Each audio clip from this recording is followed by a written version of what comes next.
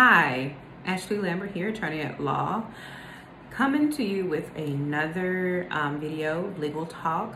Today I'm going to kind of stray away from the normal theme of family law because I do practice other areas of law. I want to touch base on an issue or question that I have come across. People have presented to me over the last couple months about sealing a record versus getting a record expunged. These are two different modes or ways to protect your criminal record, because if you have one.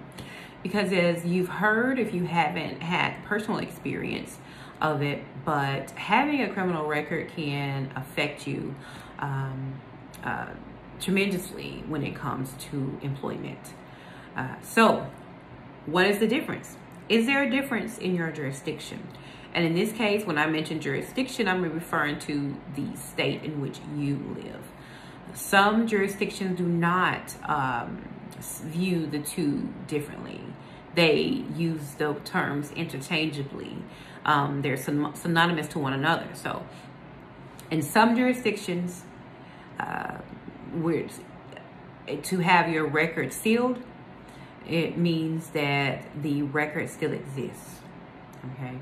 The idea is that it's sealed from some entities, some employers, but others can still access it. So that's what it is. To have your record sealed does not do away with the record, okay? People can still access that particular record. And you can find it frustrating if you seek to get your record sealed in a state where the having a record sealed and getting a record expunged means two different things. You can find it frustrating if you pay for that and employers will still have access to it and still hold that against you and still knock you potentially out of the running for certain jobs. Now, what is an expungement? To have a record expunged is the most favorable option in jurisdictions where they mean two different things. Now, to have a record expunged means it's been scrubbed away. It no longer exists, okay? It no longer exists physically. And employers cannot look it up or find it in a background check.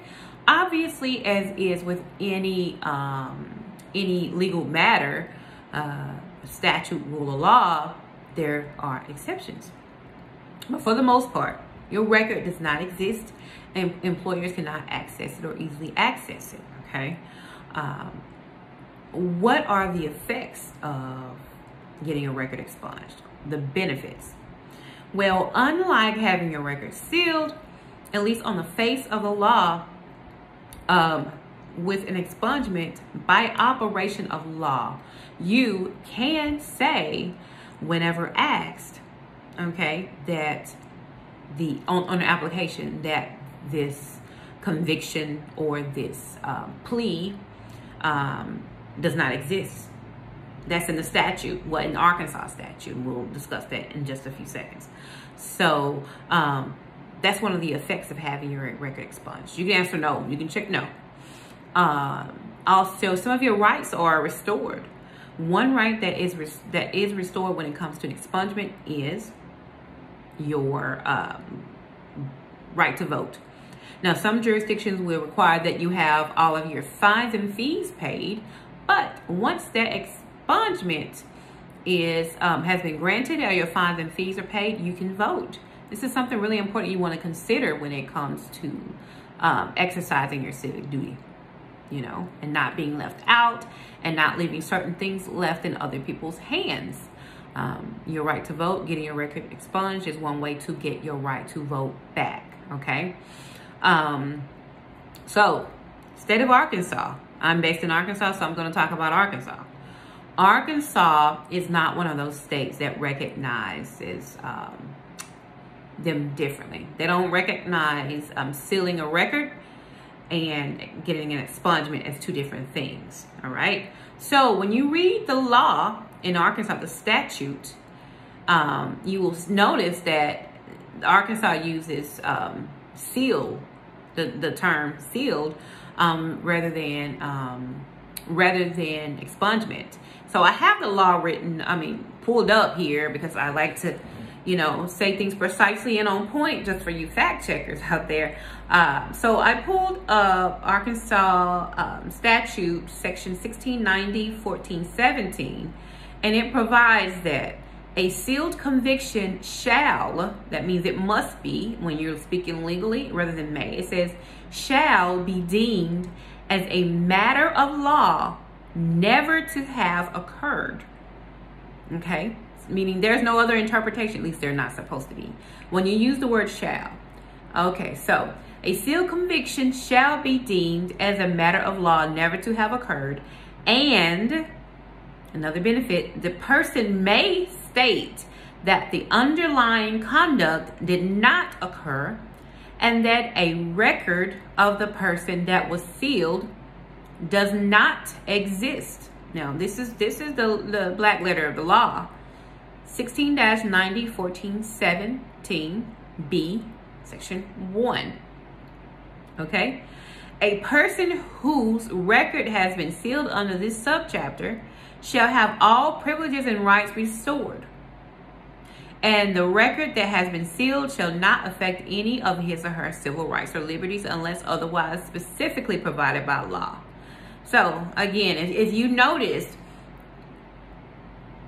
the definition, as I gave you earlier, of a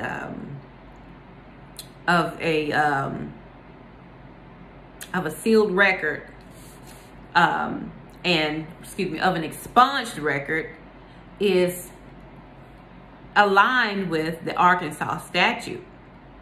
The Arkansas statute says that a person, by operation of law, may, if they choose to, say that this record never existed. All right. So if you apply for a job and you're hired and you have successfully had your record expunged, and a few weeks later the employer fires you because you lied, well, no, you have a strong argument that the law supports you because you have a successful expungement.